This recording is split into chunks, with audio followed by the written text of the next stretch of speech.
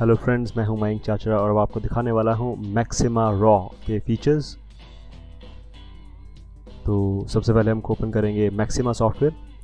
Maxima पे click करते ही automatically maxima और फोटोशॉप दोनों ओपन हो जाते हैं और ये देखिए मैक्सिमा की स्क्रीन आपके सामने खुल गई।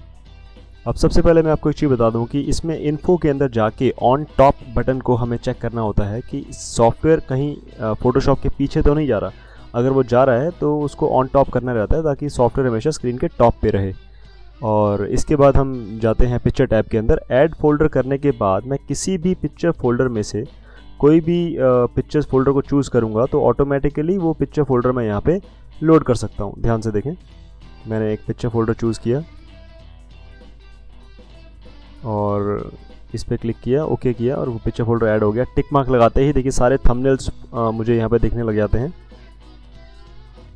और इसके बाद मैं मल्टीपल पिक्चर फोल्डर्स ऐड कर सकता हूँ, जितने मर्जी पिक्चर फोल्डर मैं इसमें ऐड कर सकता हूँ।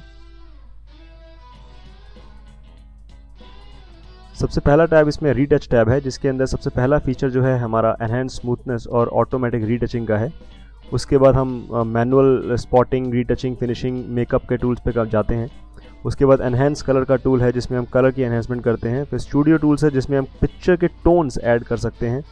डिफरेंट टोन्स हैं हमारे पास यहाँ पे और लाइटिंग इफेक्ट्स हैं, काफ़ी सारे लाइटिंग इफेक्ट्स हम ऐड कर सकते हैं पिक्चर में। और विनियट इफेक्ट्स हैं जिसमें हम sketching effects, old picture effect, glow effect use कर सकते हैं।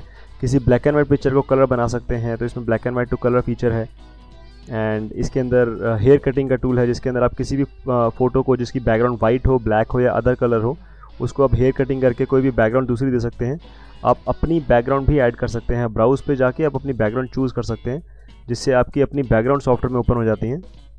और इसके बाद हमारे पास करेक्ट एंड क्रॉप है जिसमें हम manual correction, red, green, blue और एक्सपोजर करेक्शन दे सकते हैं मैनुअली। प्लस पासपोर्ट फीचर्स भी हैं कि पासपोर्ट बना सकते हैं। टेम्पलेट का टैब है जिसके अंदर आप अपने टेम्पलेट्स ऐड कर सकते हैं और सॉफ्टवेयर के साथ काफ़ी सारे टेम्पलेट्स आपको दिए जाते हैं।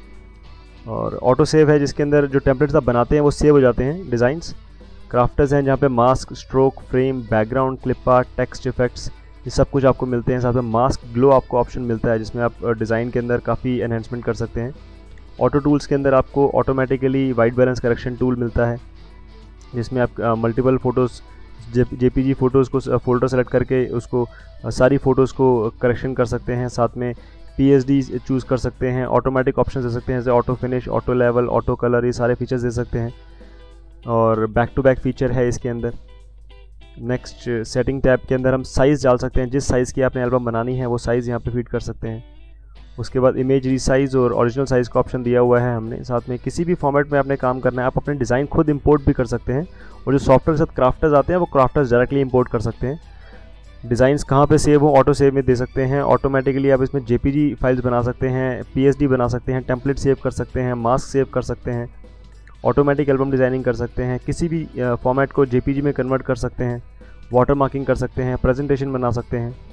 और काफ़ी सारे फीचर्स इसमें और भी हैं जैसे कि आप टूल्स के अंदर जाके ऑटो रोटेशन यूज़ कर सकते हैं, शेप्स बना सकते हैं और किसी सिंगल फ़ोटो को डिज़ाइंस में डालना है वो डाल सकते हैं। इसकी मेमोरीज़ को फ्रेश कर सकते हैं। तो कंप्लीट सॉफ्टवेयर जो मैं आपको दिखाने वाला हूँ ये पूरा ओवरव्यू है सॉफ्टवेयर का, जिसमें सारे फीचर्स आपको डिज़ाइनिंग के लिए मिलते हैं, जिसमें designing, finishing, colour correction, hair cutting सब कुछ आप कर सकते हैं। तो ये है मैक्सिमा रॉ का ओवरव्यू। तो हम स्टार्ट करेंगे अब नेक्स्ट पार्ट पे। Thank you for watching maxima overview.